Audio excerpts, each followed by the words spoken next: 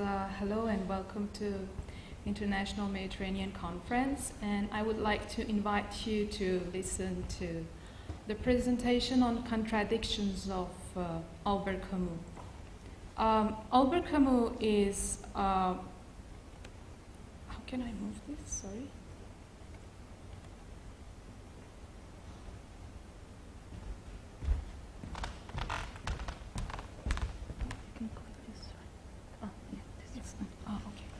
Sorry. Albert Camus is actually a Mediterranean figure in reality because he connects two countries of Algeria and France together. And he is originally a French character, and he is from France originally, but he was born in Algeria in 1913, and he died in 1916 in a car accident just 2 years before Algeria's independence.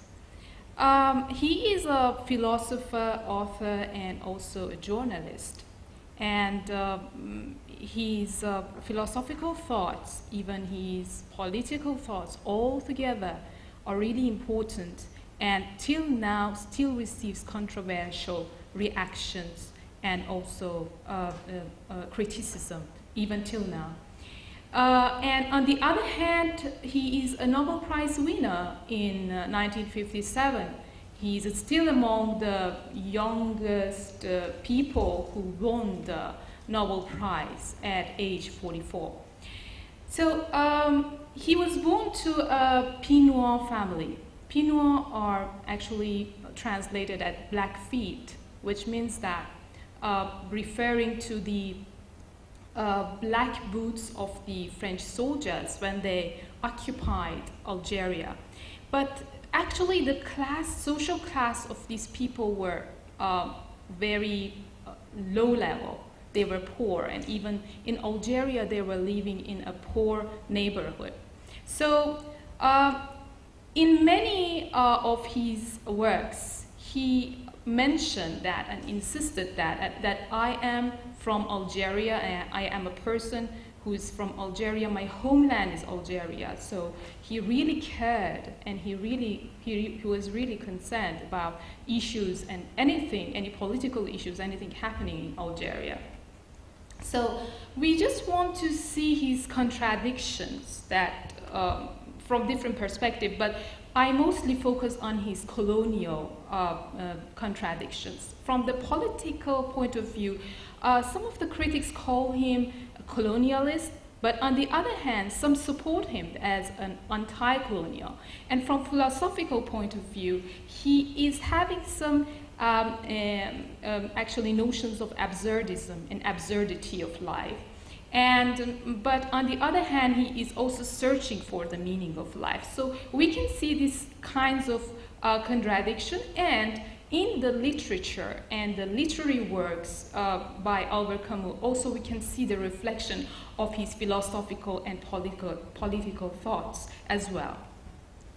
So if you want to see his political activities, we have to just see it from the time of colonialism. Actually, colonialism started in Algeria in 1830, and it was about 132 years of colonization in Algeria, which is one of the longest period of colonization in the history. And in 1881, there was a series of racist laws passed in there, which was called the Indigenous Code, which was a very discriminative sets of laws, and actually degrading the inhabitants and the indigenous people of Algeria.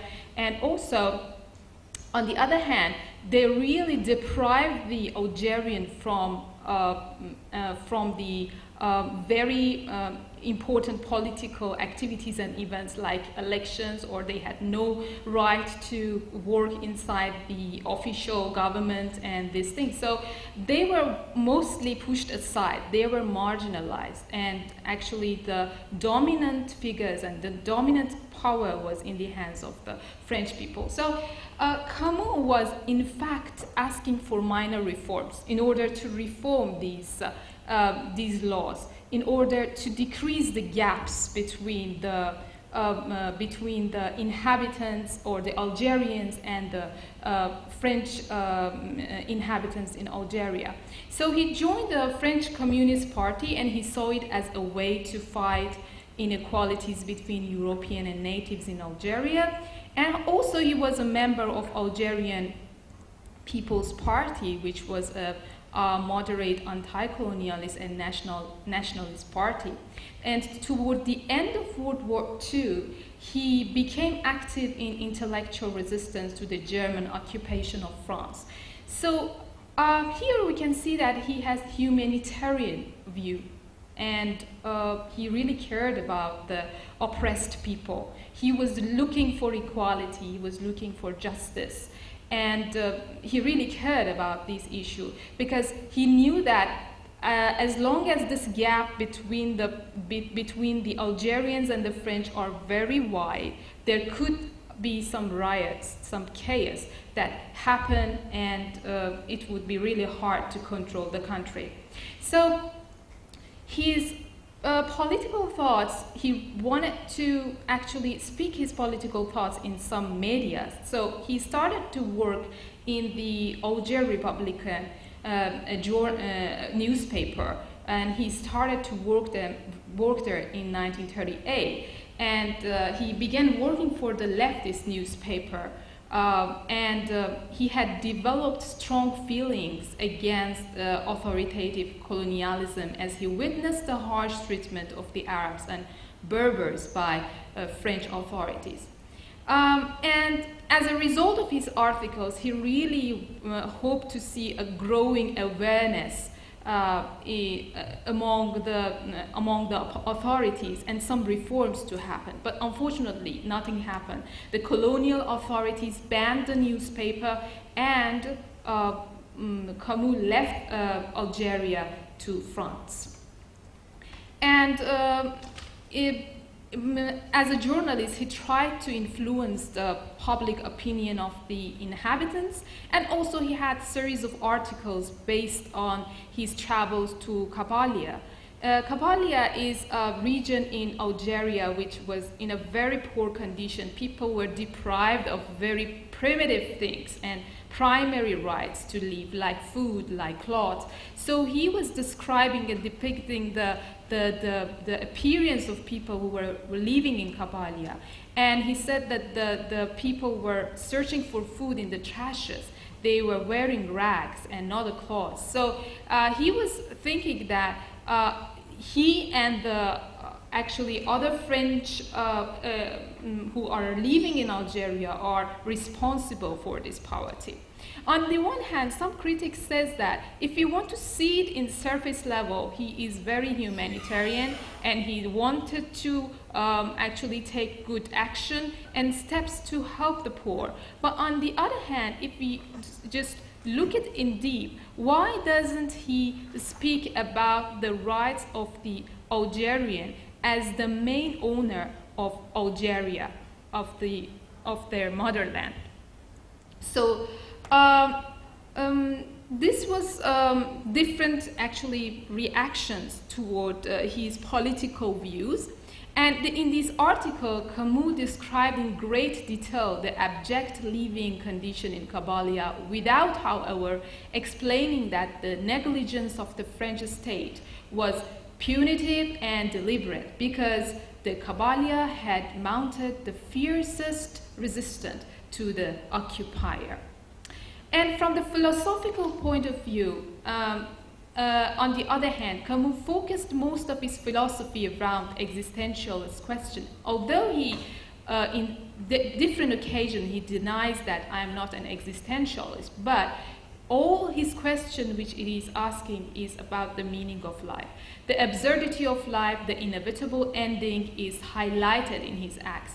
And according to him, there were two absurd things. The first observation was that neither life nor death has no meaning. And the second was the limitation, that the human being is incapable to find the meaning to life because of his limitation. And more importantly, Camus addressed one of the fundamental questions of existentialism, which is the problem of suicide.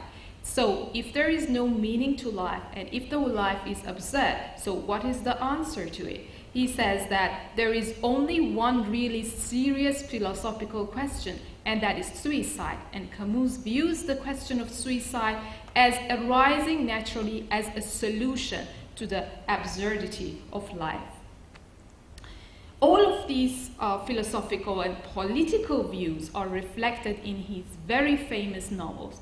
He is so great that also, beside his philosophical and political views, his style of writing was so attractive that it got a large audience around the world. Many of his novels was translated to different languages, among them Stranger and Plague, and also The Myth of Sisyphus and The Rebel, and etc.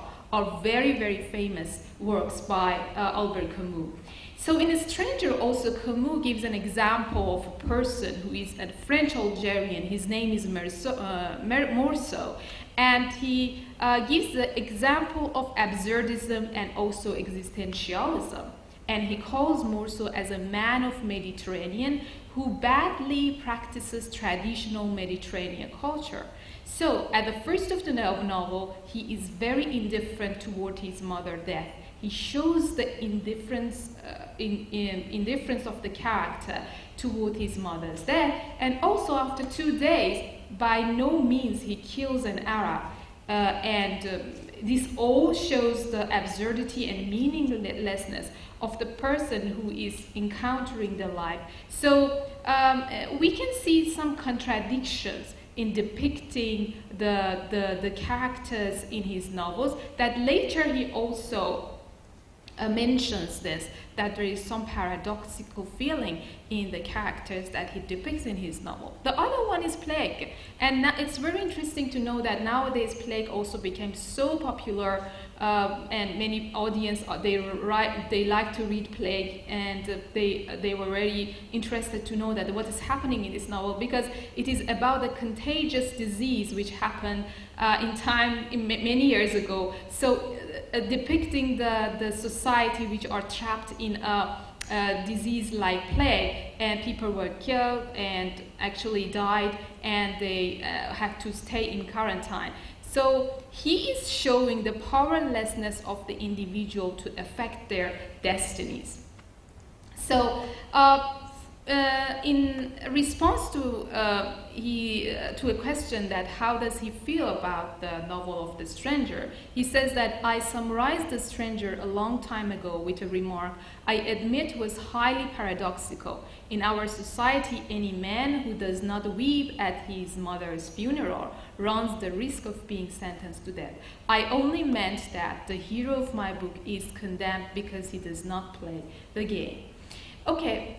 But all the controversial issues toward Albert Camus starts to appear in time of Algerian War, which Algeria was fighting for independence. So it goes to the time of 1954 to 1962. In that time, Camus was silent, and he had a neutral stance, and he doesn't want to support the left party nor the right party. He was always asking for civil ceasefire, but nobody accepted. So Camus traveled to Algeria to negotiate a truce between the two belligerents, but was met with distrust by all parties. And in one famous, in the time which he was actually in a speech of receiving his Nobel Prize, one of the Algerian students asked about his actually how does he express his feeling toward the Algeria's war, he says that people are now planting bombs in the tramways of Algiers, and my mother might be on one of those tramways. If this is justice, then I prefer my mother. So Camus' critics have labeled the response as reactionary and as a result of a colonialist attitude. So actually, he wrote different articles and published it in papers, and he says that I cannot believe that everything must be subordinated to a single end. There are means that cannot be excused, and I should like to be able to love my country and still love justice. I don't want just any greatness for it, particularly a greatness born of blood and falsehood. I want to keep it alive by keeping justice alive. So what Camus is mostly focusing on is justice, ceasefire. He doesn't want the Algeria to be independent. He wanted to be under actually a superpower of France in order to actually have the development. But he cannot also support the Algerians that they really want their own homeland. On the other hand, Camus also feels that Algeria is his homeland. But from both parties he is rejected. The French call Camus as a traitor because he doesn't support the colonialist power of France. And the other hand, the Algerians, they don't like Camus because he never speaks about the Algeria's independence. But eventually, before the independence of Algeria, he dies in the car accidents. So if I want to come to conclusion, I can say that Camus is speaking about a new Mediterranean culture and a new Mediterranean identity. Why? Because he wants to mostly insist on multi-ethnicity, multiculturalism, not on focusing on Algerian identity or French identity, because he saw all of the discriminations.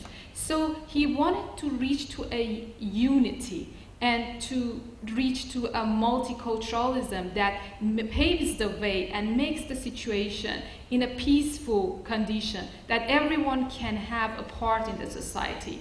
But this idea was never acknowledged by both of the parties. So even today, I can say Camus is a stranger in Algeria. He's boycotted in Algeria because the Algerians are considering Camus as a colonialist.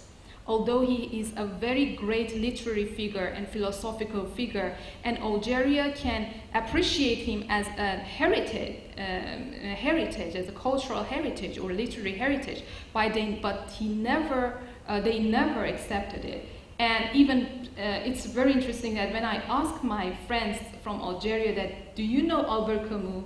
They said, no, we have no idea of Albert Camus. Although many people around the world, they know Algeria by the works of Albert Camus. And this is really strange that still Camus is